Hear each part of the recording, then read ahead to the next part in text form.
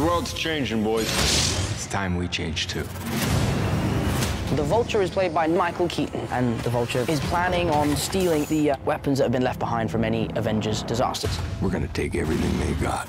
I found it a really interesting approach to what you all want to call a villain. You don't understand how the world works. The rich and the powerful, like Stark, they don't care about us. The Vulture does corrupt things in order to fight what he sees as corruption. He thinks to himself, when they all have theirs, where's mine? He and his men basically work with their hands. He doesn't have any inherent superpowers. He starts to utilize technology to up his game. These weapons are crazy dangerous. Michael Keaton, he has a very intense malevolence to him, which is really, really scary. Don't mess with me, because I will kill you and everybody you love. A superhero movie is only as good as their villain.